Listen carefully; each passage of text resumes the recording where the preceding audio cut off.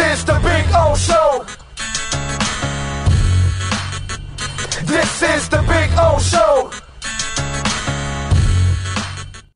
All right, there he is. How you doing, Ira? How you feeling? Back from Detroit. Nice quick flight this morning. Early game last night. And still really trying to figure if the Heat actually won that game last night, considering what they had to do to beat the worst team in the NBA. Yeah, I got nervous when they had the lead. Hell, they had even a double-digit lead and everything. That was kind of disturbing, and they were able to just do enough to, pull away at the end and get the victory. It's Ira, I said this last week. I said, because, we were kind of giving up on the Heat and giving up on the Panthers all year, the way they've played. And I said it last week. I think the Panthers now are finally healthy, and they actually look like a different team. The Heat, they look like the same team we've been seeing all year long. I think they are who we think they are. The Panthers may not be the team we thought they were this year, throughout the year with the coach. I'm seeing better play out of that team now that they're healthy, Duclair and everybody's back, and Bob's actually playing well. With the Heat, it's the same old, man. It's a jack in the box. You just don't know what the hell you're going to get. Well, you know what? They're getting the wins. They've won 6 of 8. It's how they're getting the wins, one, that's concerning. But they've also had a softer part of the schedule and didn't maximize that. The loss to Orlando, games that they should have won. So you know what? Only 2 games this week. Knicks on Wednesday, Brooklyn on Saturday. We'll have a read, Big O, by Sunday, whether there is something tangible here. That Knicks game, we know what happened to them last time the Knicks were here when Julius Randle shot the ball from his hips, put the three-pointer in, desperation game in which Brunson missed the second half. So the Heat need to make a statement Wednesday for another reason. A week after, they go to New York and they play the Knicks on Wednesday. They have to show confidence. Then the game against Brooklyn is probably the last chance corral for the Heat to make a run at the number 6 seed and avoid the play-in. They're already down 2-0 to the Nets in the season series, but they're only 1 game behind in the standings. The Nets have 2 games against Cleveland coming up before they play the Heat, so the Heat can make a statement there.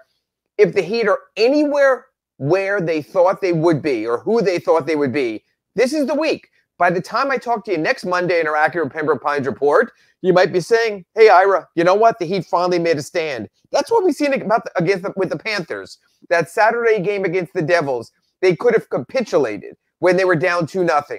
Instead, they showed fortitude and resolve.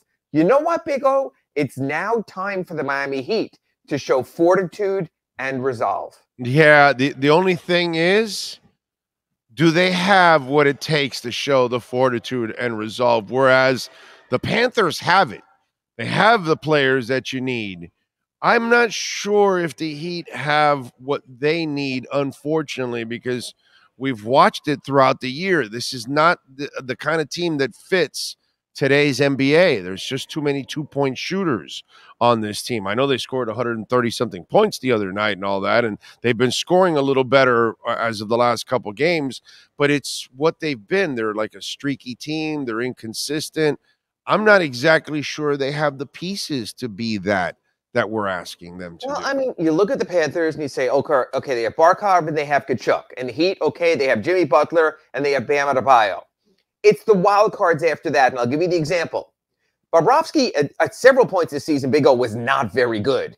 His save percentage was not very good. Now he's come around a little bit. There is no Verhaeghe on the Miami Heat. But I'm saying, but there is. My analogy I'm making with Bob is this. He was erratic. Tyler Hero, erratic player. Hell, erratic in the game itself on Sunday. Yeah, that's different. That's true. I would compare Verhaeghe with Tyler, and it's not even close. Well, I would respectfully disagree based on what Tyler has done in fourth quarters. Because you know what? When games are on the line, he has the NBA's best plus-minus in clutch minutes this season. The problem is the game is 4 quarters. You need something earlier so you don't get to those clutch minutes, which I understand. I believe the Heat have the requisite talent. It's just not been playing to that level. And probably our wild card is, and you saw it yesterday, Big O, in the fourth quarter. Kyle Lowry played all 12 fourth quarter minutes, really orchestrated at the end. Now he's turning 37 on Saturday. He's old in NBA years and any years. Yeah. But if he can give them some of that after taking that month off in February, there's still hope. Again, you and I can say what the Heat are or aren't. Let's let it play out. Play out against the Knicks. Play out against the Nets. We'll have our answer before the Heat head to Toronto next week. How are they health-wise? Everyone is there. Kevin Love, I mean, literally looked like he was a pro wrestler. You know how it is, Big O. That was a hell of a shot, dude. When you're sweating and you start bleeding, it's like those wrestlers, who cut themselves when they're sweating. It was all over the place there. He went in the locker room. He was fine. He was able to come out for the second half. If they needed him, he would have played. Texted his wife back home here that he was okay. He's a tough kid. He's a tough guy. He took the moment, but he was able to come back, so he's good to go. Cody Zeller had his nose surgery. I think he's good to go. And what you're seeing right now, Big O, and you and I have spoken about this on our Acura Pembroke Pines reports, who is trusted and who's not trusted. And I mentioned this in my blog today, my Winderman's View. Omar Yurtseven, not trusted. Played like 3 minutes at the beginning. That was it. They are playing Haywood Highsmith ahead of him. Asked and answered there. Victor Oladipo, not trusted. Has sat out 2 of the last 3 games. When Kyle Lowry wasn't available, that's when he played. Yeah, you can't ride the Big O coaster anymore. You have to be consistent to the finish line. So we're starting to see Duncan Robinson fell out of the rotation, nowhere to be seen, even when they're struggling. If nothing else, by the end of the season, we see who Coach Spo trusts. He trusts Caleb Martin. He trusts Tyler Hero in fourth quarters. He embraces Kyle Lowry's return in those minutes. Gabe Vincent, again, a little shaky. Max Strus, nothing in the fourth quarter. Barely made a difference in the late and fourth quarters in recent games. If nothing else, at least at the end of the season, we know who's in and we know who's out. Yeah, no, you're right about that. And with Lowry, I actually hit a big 3 too. 4-point play. Made a 4-point play in the fourth quarter there. He could step in and make big shots. He actually defended very well. But again, it was against the Detroit Pistons B team. It's a terrible team. It's a terrible team. Now, not only was it the Pistons with their bad record, but their best players weren't playing. Cade Cunningham, Bogdanovich. Right. So it was basically the Pistons G League team that the Heat struggled. We have to have perspective. That's why, you know what? The Heat could lose these next 4 games. New York on Wednesday. Brooklyn on Saturday.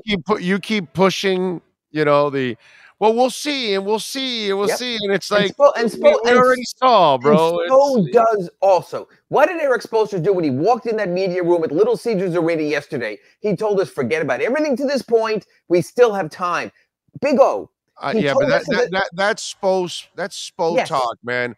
Look, God bless him. Look, he is the real gem right now in that organization, in my eyes. Okay, the front office for me and the ownership are, they got to straighten their stuff out and figure it out.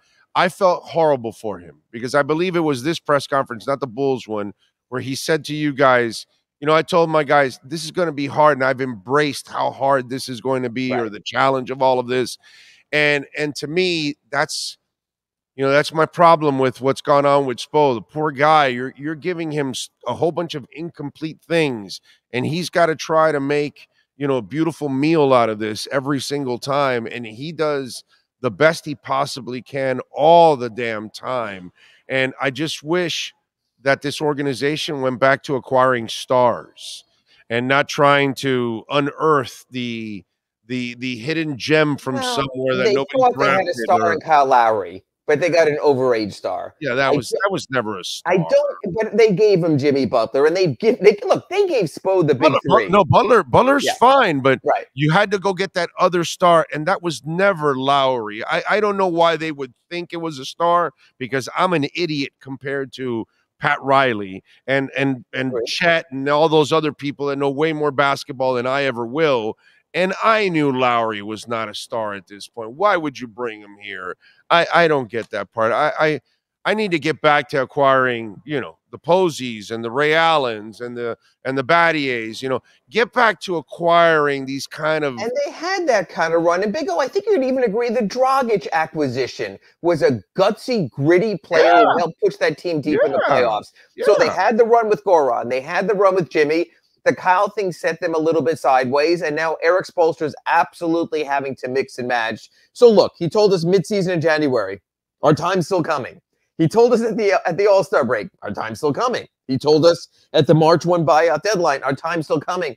Big O. And I know he's saying that they're playing better too, and all that other stuff. Yes. And I know he pulled this shit a couple of years ago on us, where he said, no, on the 31-10, no, they're playing better. You'll see. And then all of a sudden, they started to play better and all that. And I get that he has this foresight about him that we don't see sometimes what he sees, but I don't know.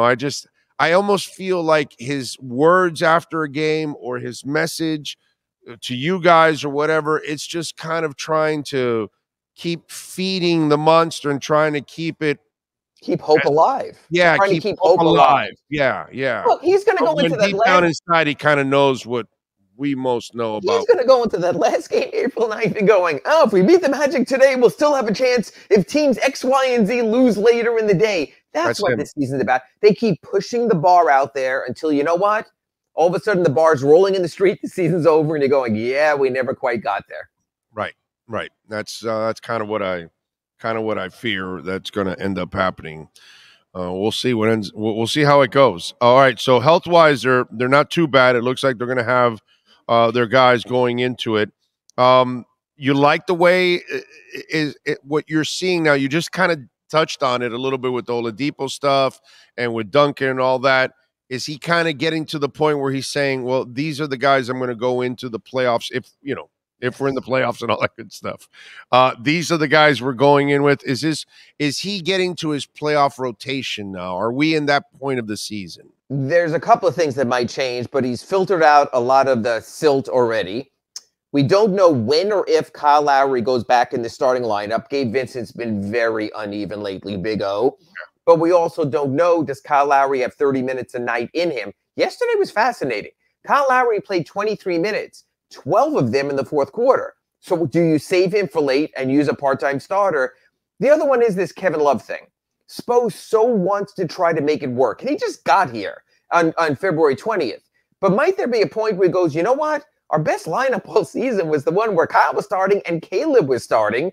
And does he go back to that? That was their best lineup by the numbers, Big O. They have a positive net rating there. Look, it's not Caleb's best numbers, but I get it. It makes them better. Is that net rating as good as the Bucks? No. As good as the Celtics? No. As good as the Sixers? No. That's why they try to do something. You know what, Big O? Just like you talked about the Panthers and the move they've made, but you're not going to tell me they're better than the Bruins because you know they're not. I'm not going to sit here and tell you the Heat are better than the Celtics, better than the Sixers, better than the Bucks, and maybe not even better, than the Cavaliers or Knicks. You kind of realize after a while, that's what we do. We assess teams for a living. Right now, I think the Heat's ultimate battle cry after the season will be, we're number 6, because I think that's their ultimate upside. All right. What are you working on so folks can check you out on the Sun Sentinel? Well, Spoelstra trying to push the whole March Madness narrative as far as he can to keep that hope alive and keep pushing them. So he was effusive after the game yesterday in Detroit. So I asked the players about it. They said, yeah, sort of, but the tournament, you lose one, you're done. That's the problem. Nothing is the major all-win-or-go-home game for the Heat. But I think these Knicks and the Brooklyn games coming up at home, remember, they only have 3 home games left, are as close as it comes to the Heat. So I think those are going to be really important games for the Heat this week to set up the remaining 7 games of the season as I again sort of push that bar a little further out. So you have that going on. We're also talking about what Kyle Lowry's done, but mostly I wrote a story about Tyler Hero in the fourth quarter, and I love what Spo said. He said, now whenever I write notes to Tyler, I'm going to tell him it's the fourth quarter because he's such a different player. In the first 3 quarters, he takes those oh my God shots. In the fourth quarter, I mean, you got to give him credit. He is Dion Waiters 2.0 to an extent. He can be 3 of 12, but my God, he has as much confidence in that 13th shot as anyone. It's what Spoelstra calls irrational confidence. Tyler got himself some of that. One more thing before I let you go around the NBA. John Morant, there's this story I read that the Grizzlies now want to leave after games right away so Ja doesn't go to strip clubs. I'm going to keep the strip clubs part out, but a lot of teams that have gotten these sports science doctors in who have told them, if you have a day off after a game, go back to your hotel, get a good night's sleep. It's better for your body clock and fly the next day. Most teams have done that. But Big O, if your players are not going to go back and get a good night's sleep, you might as well drag them back home to Memphis or wherever you're going. So, yeah, that they realize they have a young, immature player, a young, immature team. If I'm one of the veterans on that team and I'm getting into a good sleep cycle because my sports scientist doctor tells me you're better off not leaving the city, kind of screws you up, but that's what you do. You sort of play to your stars and you realize you got to keep the kid out of trouble. And he was in a crap ton of trouble. He's eligible to come back tonight against Dallas, but will not play. He's gearing up his competition level, his conditioning level. But you know what? Memphis is right there in the top 3 in the West through all of this. So they've endured. Now we'll see who Ja Morant is when he comes back. And you know what? Now that you mentioned about being immature, it's not just him. It's, you said, immature team. We got Dylan going back and forth with Klay Thompson and all that crap. And the cameraman in Miami and some poor contractor who's trying to make a living, who works game-to-game paychecks. And just to shove the guy, believe me, I would be shocked if there's not a civil lawsuit coming there as well. Okay, so Memphis is probably one of those teams that the front office is going to say, yeah, we need to infuse a couple of veterans into this locker room, right? That's probably what's going to happen. Not guys that necessarily have to take over in games or anything, but add a Udonis Haslem type to kind of police the locker room. Well, they have one. They have Steven Adams, but he's been injured for a couple of months now. He's a really good teammate. But he's busy in commercials, holding people up, and Hey, with that kind of man strength, I wouldn't get in his way, so he might not be the worst guy there. But Memphis has done that over the years also. But you know what? Hard market to get NBA veterans into. They also want to live the life. The last guy who played in that market and endured probably was Nick Collison in Oklahoma City. You don't get a lot of grizzled NBA vets like Andre Iguodala, who refused to play in Memphis, if you remember, before he was traded for the Heat. Tough market, tough place to make a go of it. Absolutely. Yeah, that's tough. But it looks like they're going to have to add some kind of, leadership to that mix. All right, follow him on Twitter at Ira Heatbeat and catch his exceptional work there at the South Florida Sun Sentinel. Ira, as always, thank you, my friend. We'll see you on Wednesday. RedRecover.com Inside the Paint Show. We'll have our hour-long Knicks pregame preview show. Looking forward to that with Kurt Heelan. Thanks, Big O. Thank you. Thank you, Ira. Appreciate you immensely. There you go. And don't forget, we got a lot loaded of cars, brand new, certified pre-owned vehicles. They even got one of those NSXs in there, bro. That thing is beautiful. That red NSX they've got in the showroom, and that new beautiful TSX, man. Get your asses down to the ILX. I'm sorry. Get down there to 15601 Pines Boulevard, just off of I-75 in Pines. Check out the fleet of certified pre-owned vehicles and a service center led by Mike Chan and Jordan Ferber. They are the best in the business. That is Craig Zinn's Acura of Pembroke Pines.